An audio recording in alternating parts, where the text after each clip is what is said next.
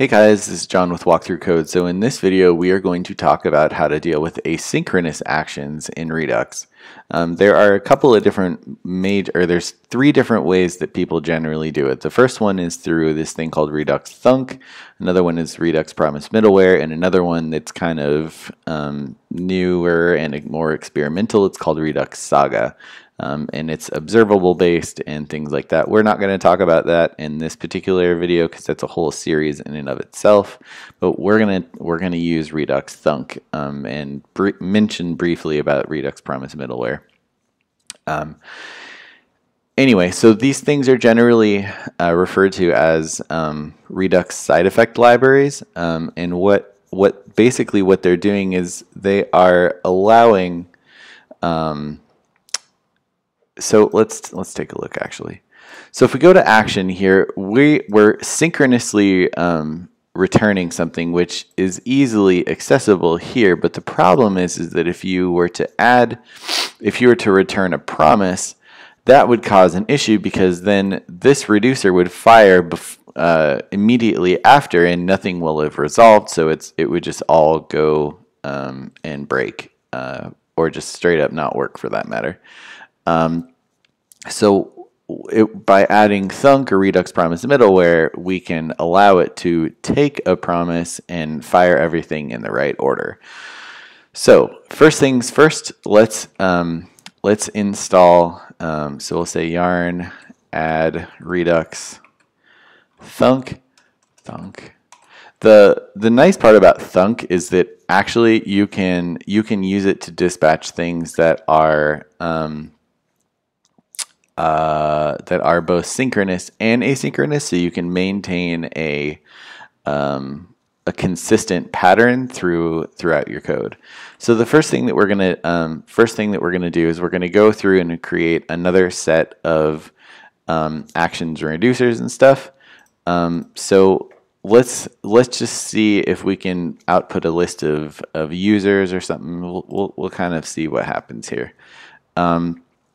So we're going to create a new file. We're going to call it actions.js, and I'm going to say export const. Let's say fetch users equals fetch users. And then we'll say export const get all users equals an arrow function, and then okay. Let's just restart this again. And then what's going to happen here is we don't need a parameter for this. We don't need a payload. Or we need a payload, but we don't need a parameter there. The way to use Redux Thunk is we need to return a function. And what this function is going to do is it's going to dispatch the action that needs to be dispatched. Rather than returning an action itself, you're returning a function that after everything is resolved properly, it'll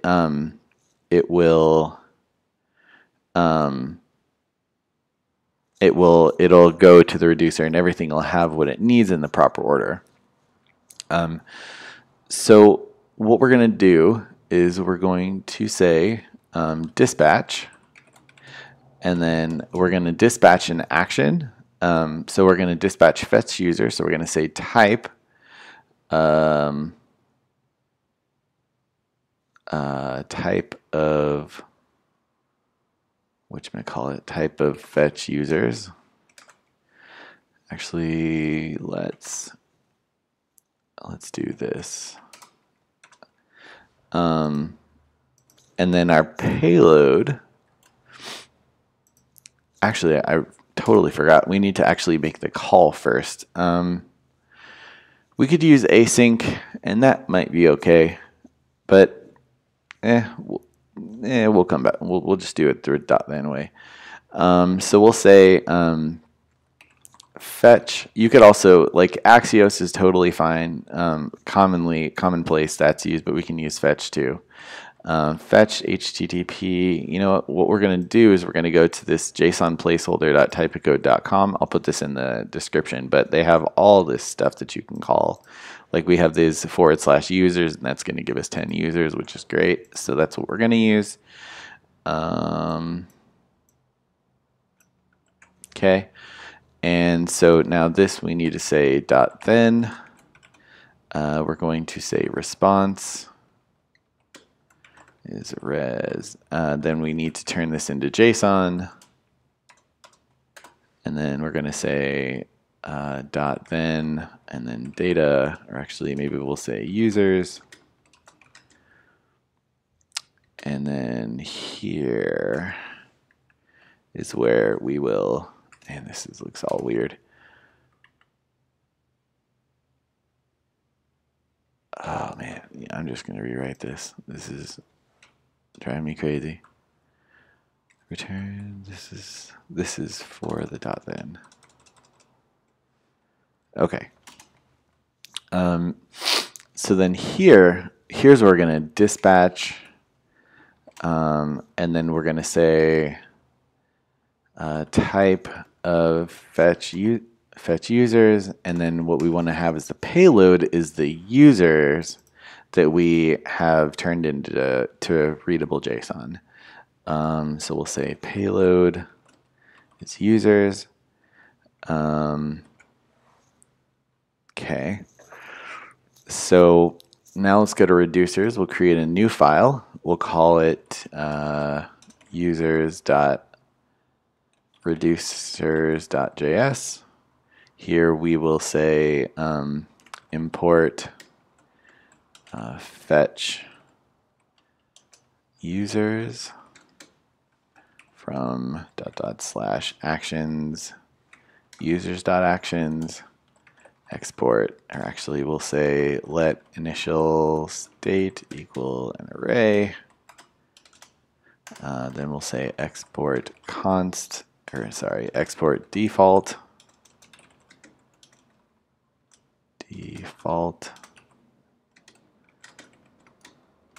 And then this is going to take two parameters. It's going to take our state, which we'll set initially with that. And then we'll say action switch action.type. And then we're going to say case of fetch users. We want it to return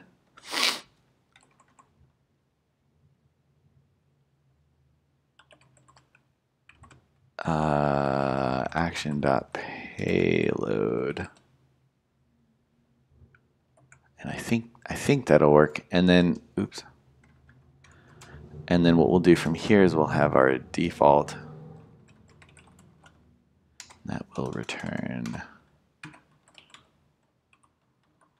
state. So this is no different than anything we've done before from this perspective, because the big thing about the Thunk middleware is it stops the reducer from running until everything has already been resolved. So the way that we handle the reducers, we can handle it as if it already has resolved. And then we need to go to reducers index. We need to import users from users reducers. Then we can just go down here and add this, because we're putting another thing onto state. And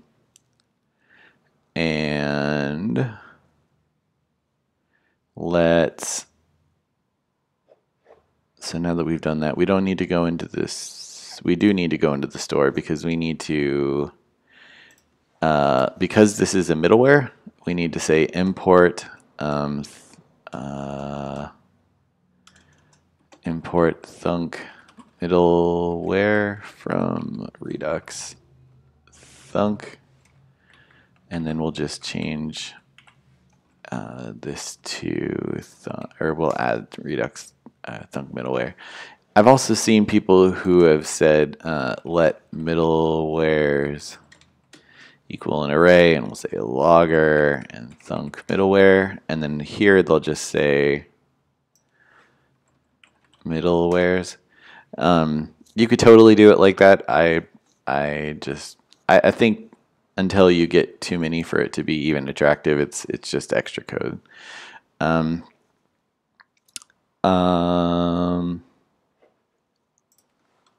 Let's actually do that. I think we're all set now. All we need to do is go into our app file, and then what we'll do is we will just have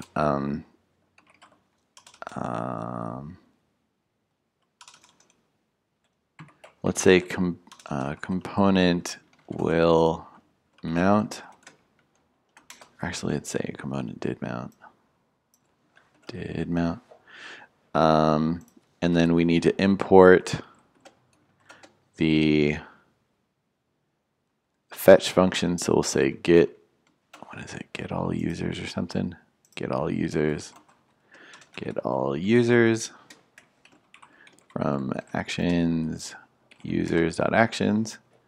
Then we need to go down to our list of actions we need to dispatch, and we'll add another one. We'll say get all users bind action creator, so allow us or bind this to props for us. Then we'll say take the get all users function that we imported and then give it the ability to dispatch. So now if we console.log this.props, then we should be able to see the get all users. Cool. So now we have that, and what we're going to do, I mean, this isn't normally, like, it depends on how you want to build it, but we're just doing this for example's sake. Generally speaking, you could put it in index.js and then call this as a method of the store, but let's not focus too much on that. Let's just call this function to get everything to work for us. So let's say this.props. What did we call it? Get all users. Oops. Get all users.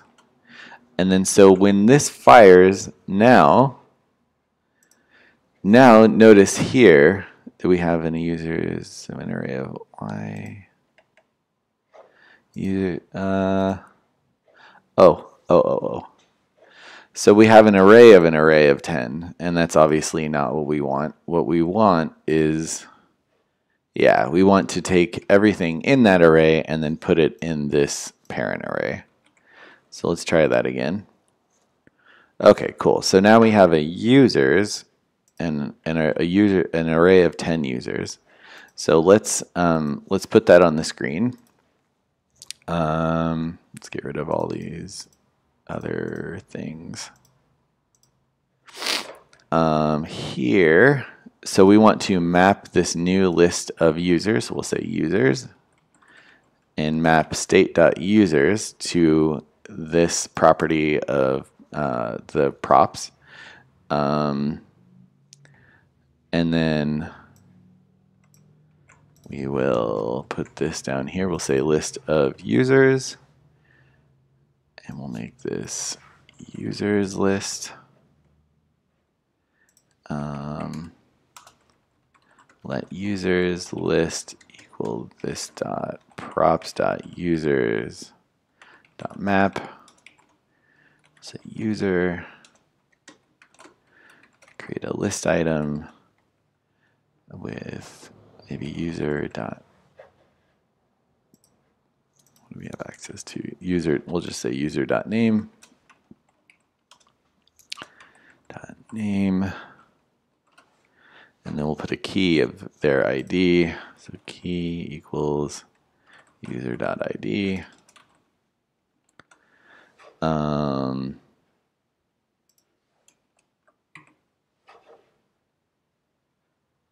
and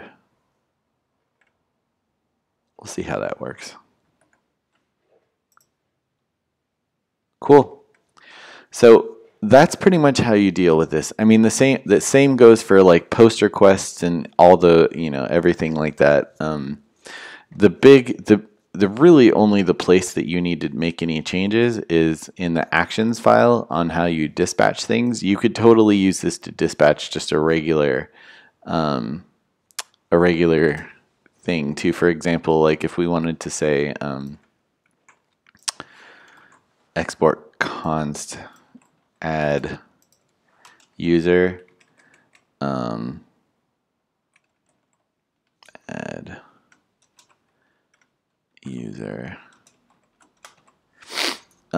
we could just have another, we'll say export const add user equals whatever, and then we'll say new user, and then what we can just do here is we can just return dispatch, and then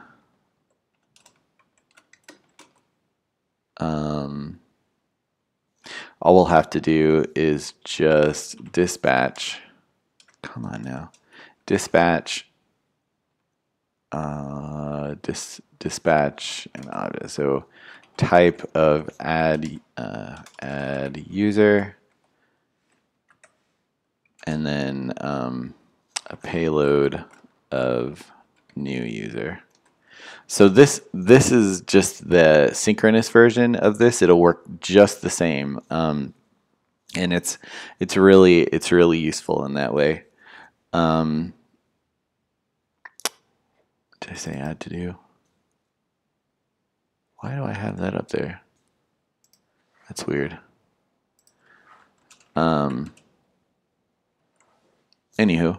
so yeah, I mean, Redux Thunk is great. I really like it. Redux Promise Middleware will basically let you just return an actual promise itself. Like, anywho, so thank you guys so much for watching this video. Just a small little recap. We just added Redux Thunk in our store. We also added it in our actions file, but we didn't need to put it anywhere else because those are the only places where it mattered.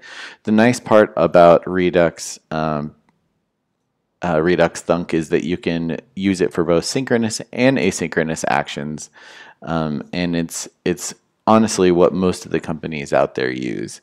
So yeah, thank you guys so much for watching this video. If you have any comments or questions or anything like that, totally leave them in the comment section below.